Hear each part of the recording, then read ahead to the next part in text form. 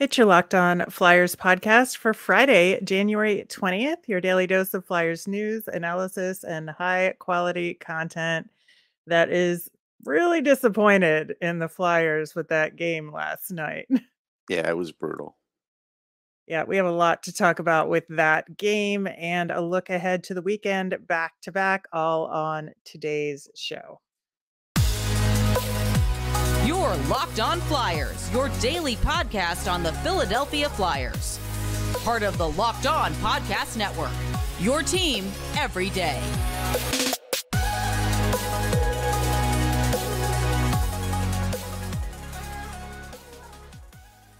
Hello there. I am Rachel Donner. You can find me on Twitter at rmiriam. I'm here as always with Russ Cohen, who's on Twitter at Sportsology.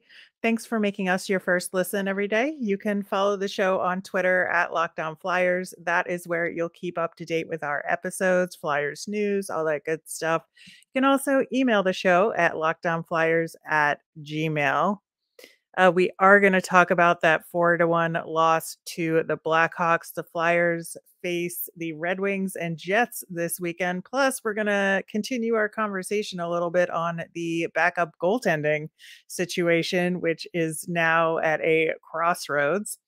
Locked On Flyers is free and available on Apple Podcasts, Spotify, wherever you get your podcasts. So subscribe. You'll get all of our episodes here on the Locked On Podcast Network.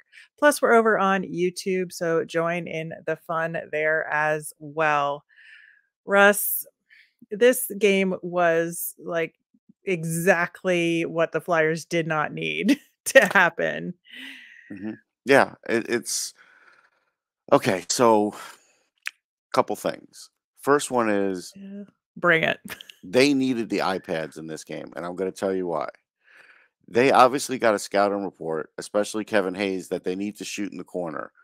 I don't know when in the game they were going to decide that Mrazek was fine. You know, he was covering the post just fine. Stop shooting there. It was moronic, like it was robotic. But that's the kind of thing you can correct on the bench with the iPad, because you could look at it and say, you know what, he's leaving this open. But without that, all you can do is talk to your guy about it. So you'll lose that little bit of I think, a competitive edge on that. Yeah, I think, one of the things that I noticed about what Chicago was doing defensively is they were taking away what the Flyers normally can do behind the net, right? Mm-hmm. They usually get somebody or even two guys behind the net. Somebody feeds it out front. They can cycle the puck a little bit more.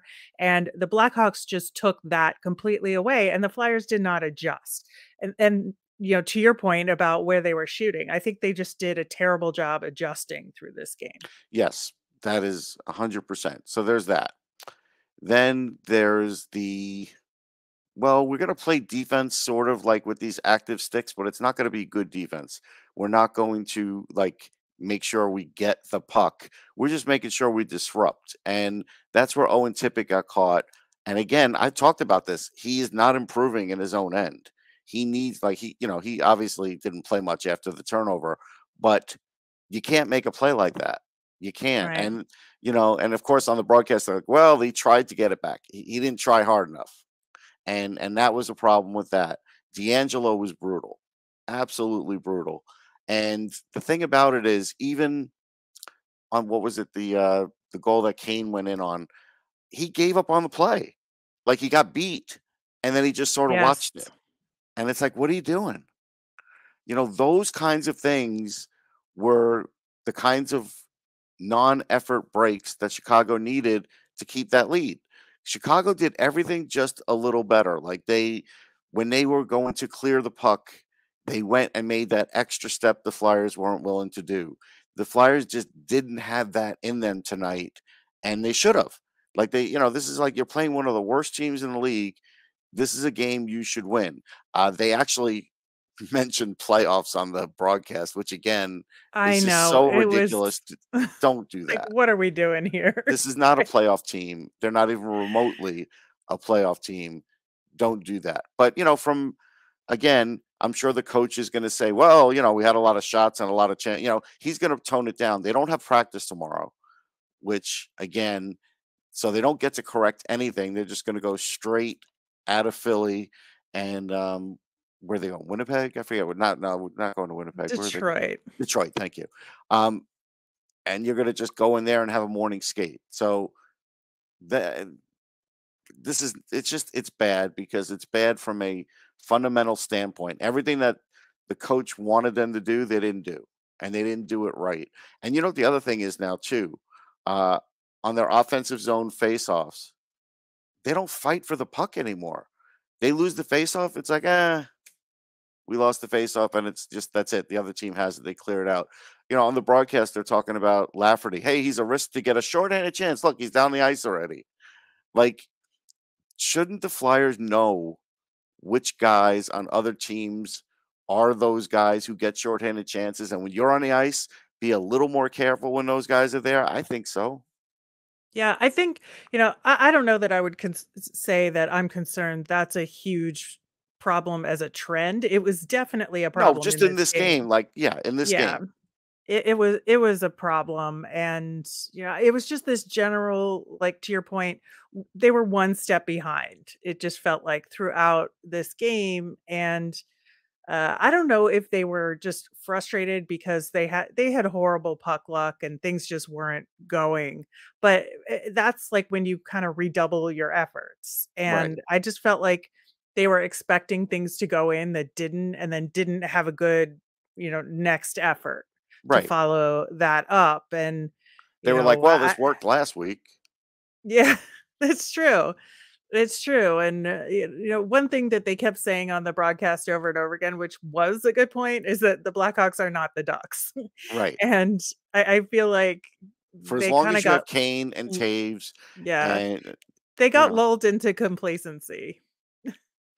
well, I mean, how much more complacent can you get? I mean, you're playing one of the two worst teams in the league. Like, you can't. And again, I'm not going to say that Peter Mrazek played this miraculous game. He was fine. Peter Mrazek was He fine. did what he had to do, He did what he and had to do, and he let up Flyers plenty of rebounds too. They were yeah. there were some glorious rebounds that if the Flyers had gained traction on, they could have scored. The other thing is Chicago played better defense in the crease. Their defense in the Yep. crease was better than the Flyers, offensive push in the crease. That was another factor in this game. So, Right, and then you look at the other side of the net is in that I don't think the Flyers were especially on top of it in terms of clearing rebounds. Like, Carter Hart let right, up some rebounds in this game.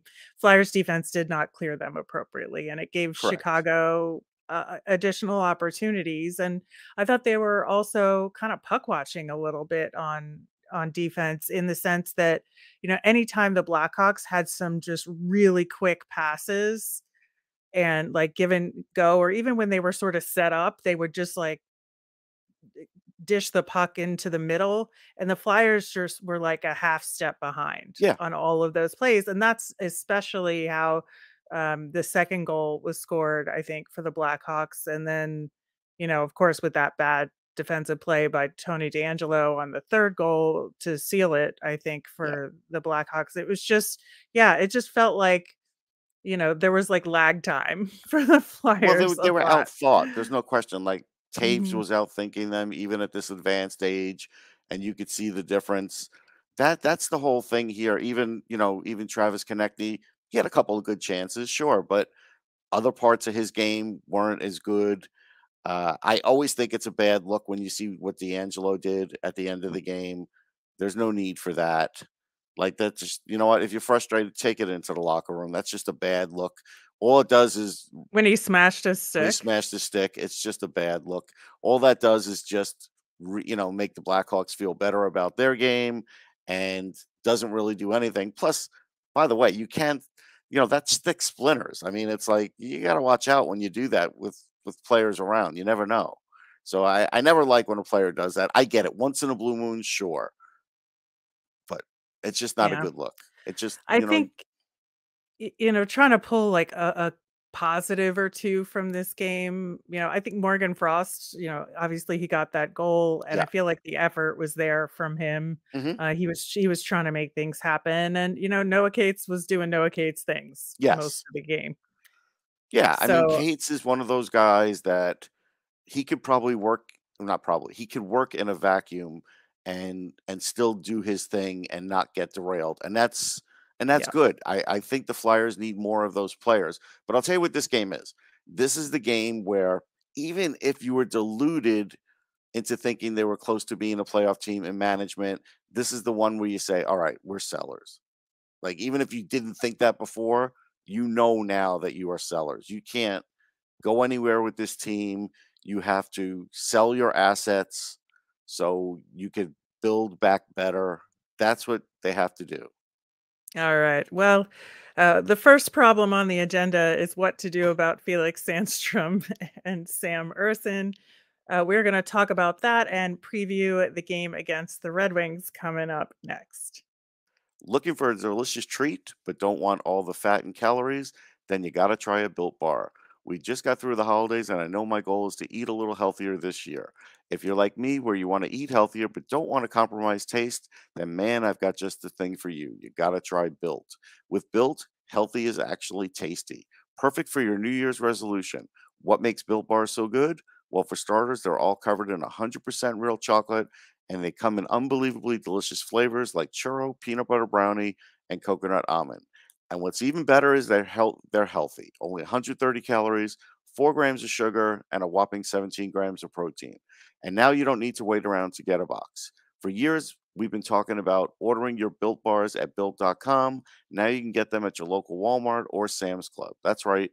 Head to your nearest Walmart today, walk into the pharmacy section, and grab yourself a box of Built Bars. You can pick up a 4-bar box of cookies and cream, double chocolate, or coconut puffs. If you're close to Sam's Club, then run in and get a 13-bar box with our hit flavors, brownie batter and churro. You can thank me later. Russ, we have the conditioning assignment for Felix Sandstrom that is officially expired. And so now tomorrow or today, I guess, the Flyers have to make a decision on what to do if they're going to carry 3 goaltenders on the roster and potentially send Kieffer Bellows down, or are they going to, take a risk and you know keep Sam Ersson, put Sandstrom through waivers. It's a difficult decision for them. And, I do mention Kieffer Bellows for a reason, and that he has not played in a very long time. And Right. so, would it make sense for them to, at least in the short term, send Kieffer Bellows down and get him some playing time in Lehigh Valley, carry the 3 goalies, and give Felix Sandstrom a start to see how he does, and then make a decision? The only problem with that is they're going to be on the road, and you generally don't carry 3 goalies on the road. Like, that's the thing, unless you have one that's injured. Like the time, a couple weeks ago, they had one, they had an injury on the staff. Fine. That made sense.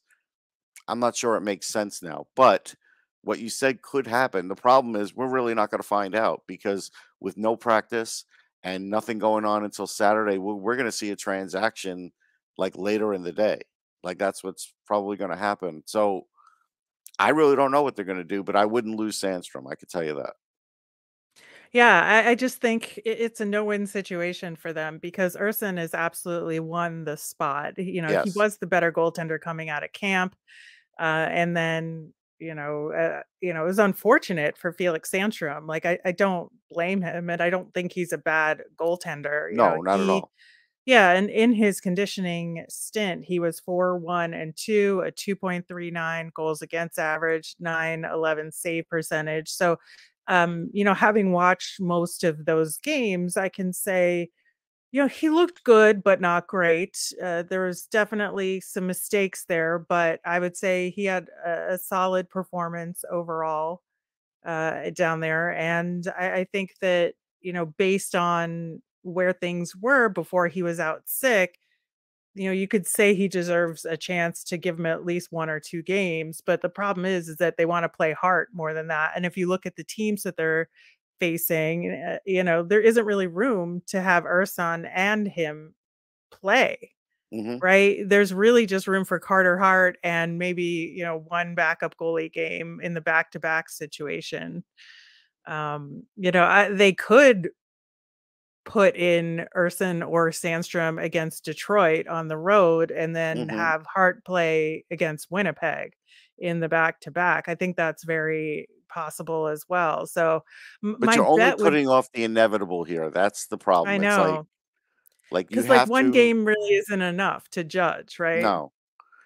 You're putting off the inevitable that way. So that's why I think they're going to make some sort of decision because otherwise, yeah, this is going to linger. And if you have an injury on the road, then you're going to end up sending them down anyhow, right? Like that's just if there's an injury and you've already sent down Bellows to put it off, and you had the three goalies, but then someone gets injured, they're going to now have to call somebody up. He's going to get risk put on waivers anyhow, and then you have to fly that other player out. So that's it's a complicated situation, and no, Timing could not have been worse, I gotta timing could say. definitely not have been worse. And Flyers fans are already setting themselves up to be upset tomorrow because they're all saying, I know what I would do. I would send down the other guy who, doesn't have, who is waiver exempt. But the problem is the coach likes that player and he's undefeated. So Mhm. it's not as easy a situation just to say, well, send him down because he can't be claimed. Well, there's a reason you might not send him down because he's the better goalie. Well, we're gonna see what they decide to do sometime today, or maybe even tomorrow. Hmm. We'll we'll find out. But yeah, I They could do. make a trade. I mean, it's always possible. I suppose, but I'm not sure that's something they want to do at this point. And I just hope Kieffer Bellows gets to play somewhere sometime soon. I I think it's know. unfortunate for him. I'm not like itching for him to play for the Flyers right now, but I just feel like they need to send him down if he's not going to play. Right. Right. But again, even if they carry three, we know they're not going to do it for a long period of time. They're not. That is true. That is true. Like a week tops. Right. So, all right. Well, we'll see. What we do know is that we will be facing the Detroit Red Wings on Saturday. And they had a late game against Vegas last night. So the game hasn't even started as the Flyers game was ending. Hmm. They've got the West Coast action. Before that, they lost to the Yotes in a shootout. They played the Avs and the Blue Jackets. They're sixth in the Atlantic. Have not had a great stretch recently. 3-6-1 overall prior to last night's game, but they have found some success this season, and they're on a really good path in terms of their rebuild and what Yeah. Steve Yzerman is doing up there. And I think that they do have some really good weapons. That Dylan Larkin, Lucas Raymond combo on the top line. You really got to watch out for Well, them. the speed factor is there with Hmm. Detroit, and they do have a lot of speed. So you have to watch out for that. They do have some size with Sider and Rasmussen. So this is not going to be an easy game. And this is a game where Detroit really doesn't get blown out much from what I've noticed. Detroit can score goals too when they're hot. They have pretty good goaltending. If Billy Husso's in there, he's been good this year. So this is a game where the Flyers really have to get out of the gate quickly. Like I know I said that 2 games ago. They did not get out of the gate quickly against Boston in a day game, but even in a night game, it's a night. Was it a night game or a day game against Detroit? Night game. Night game. Okay, get out of that gate quickly because to try and turn around what's been going wrong lately. That's what I would try and do because otherwise uh it could be a difficult game for the Flyers. Even though Detroit's not a superstar team or anything, they're young, they're fast, and it's not going to be easy. Yeah, I mean, that's exactly it, is that I feel like the game that we just saw against Chicago is the kind of game I would expect the Flyers to see against Detroit, where Right. they've got those few guys that are really fast and are just going to beat them to the puck. So they have to adjust to that. And that's where I worry, right? Is that if they couldn't do it against the Blackhawks, who I would say are significantly weaker than Hmm. Detroit on everything that Chicago did right last night, I think that the Flyers really could run into problems. Yeah, I mean, again, we'll see if the line combinations are the same. We'll see if Tippett even plays next game. We'll see a lot of things. Now, if they have three goalies, then Tippett's going to play. So that's again, see, Right. those are, but right, these are the kinds of complications. Like if the coach, decides, hey, Tippett really isn't playing great lately. I need to, send a message to him. He might not be able to based on the roster. So, you know, it's a mess. It really is. One thing that we are lucky with Detroit is that their special teams have not been great. And so, Right. um, I keep saying this, I feel like a broken record, but someday the Flyers are going to have to actually make good on having some power play success. But, Detroit is like near the bottom of the league on the PK. So, I think that this is just one of those times. And, we just had a game where, the Flyers didn't even have to go on the PK. Right. So They didn't have to go on the PK. They were 0 for 2 on the power play, 10 can't giveaways. do that against Detroit. No, Cannot 10, do that. 10 giveaways. Chicago had more block shots. Flyers had no penalties. Like again, that is a positive, like we were talking about with the PK. But those other things, you if you're Not going to gonna be this fly. kind of team, you have to have more block shots. You have to convert on your power plays. I mean, this is the Flyers team can't be one of those teams that say, okay, well, we'll sort of make it up on 5 on 5 because they're not. There's a talent gap there.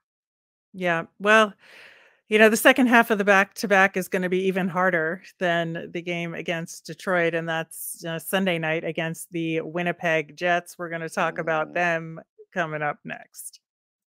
Russ, the Winnipeg Jets, at least to me, have been one of the bigger surprises of the season. I think I yeah, expected success from them, like definitely a step forward. Um, you know, change in coach, change in attitude. You feel like, things are gonna at least be better, but they are at the top of the Central Division, kind of neck and neck with Dallas. But if you look at those two teams, before losing last night to the Leafs, so they were 8-2 in the last 10, so now it's 7-3. They lost to the Habs, but have been pretty successful against everybody else they've faced in the last stretch.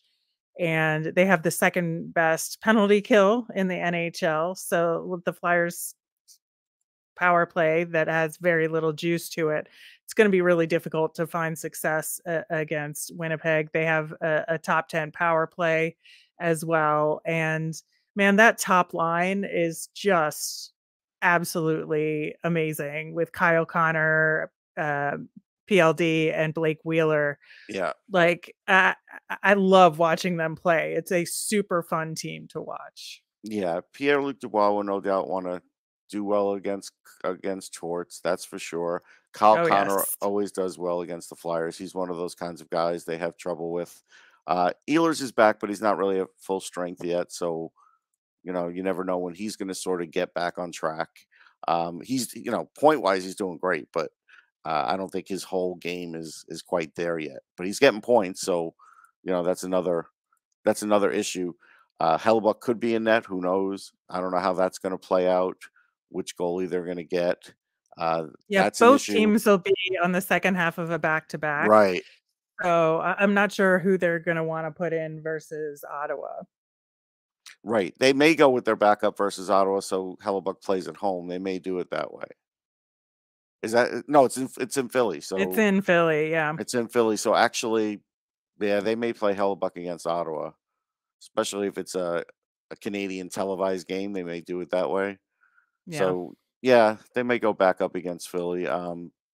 Flyers may get a little bit of a break on that with David Rittich.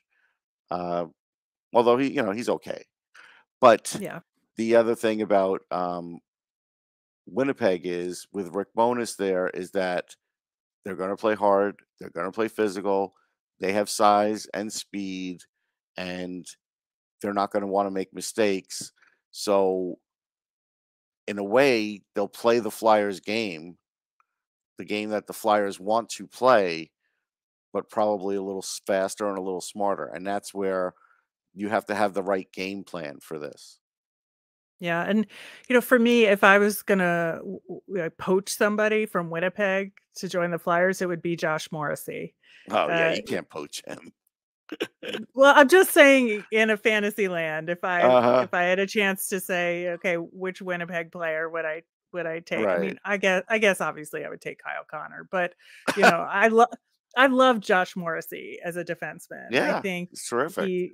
he's phenomenal, and it's just one of those guys that plays a complete game, and I think that it's going to be tough for the Flyers, with that defensive structure and the personnel that Winnipeg has, to have the kind of chances that, like, we were just talking about, that they could not convert on against Chicago, Yeah, I that mean, those Connor. chances are going to be fewer. Yeah, Connor's a killer on the power play. He's got 19 power play points, 5 of them are goals, 8 game-winning goals. Yeah, That's, he's having a good year. he's having a really good year.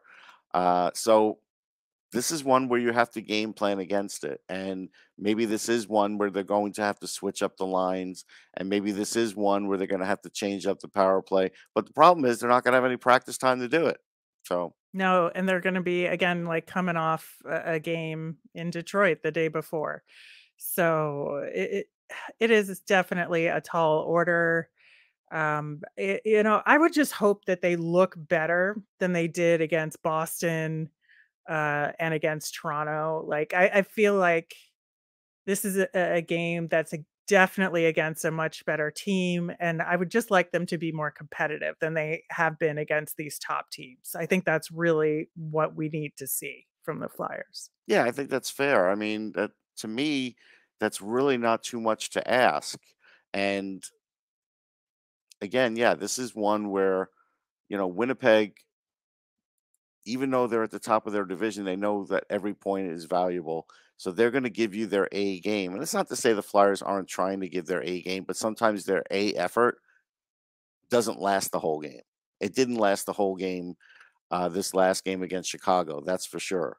So we'll see. I mean, again, there's going to be a point where some Flyers players are going to be playing for their jobs. And honestly, I almost want to see that because, otherwise it's just going to be one of these situations where what the team is, you have to start seeing improvement in some of the areas that haven't been good. There's been no power play improvement. There's been improvement with overall team defense, definitely. So Tortorella's done a good job with that, but I need to see more improvement in more areas. I do, and we're just not seeing it. Yeah, and as we know, next week is going to be a huge test for them on all of those counts, and up against Winnipeg is a great time to get started in seeing some of those improvements. We will be talking about the game against Detroit and Winnipeg on Monday, along with our nemesis of the week. As a reminder, we always want to hear from you. So send your mailbag questions in via Twitter or Instagram at Locked On Flyers. You can email us at lockedonflyers@gmail.com or comment over on YouTube. I'm Rachel. I'm on Twitter at rmiriam. That's RMIRIAM. I'm Russ. I'm at Sportsology, SPORTSOLOGY. Thanks for listening and have a great weekend.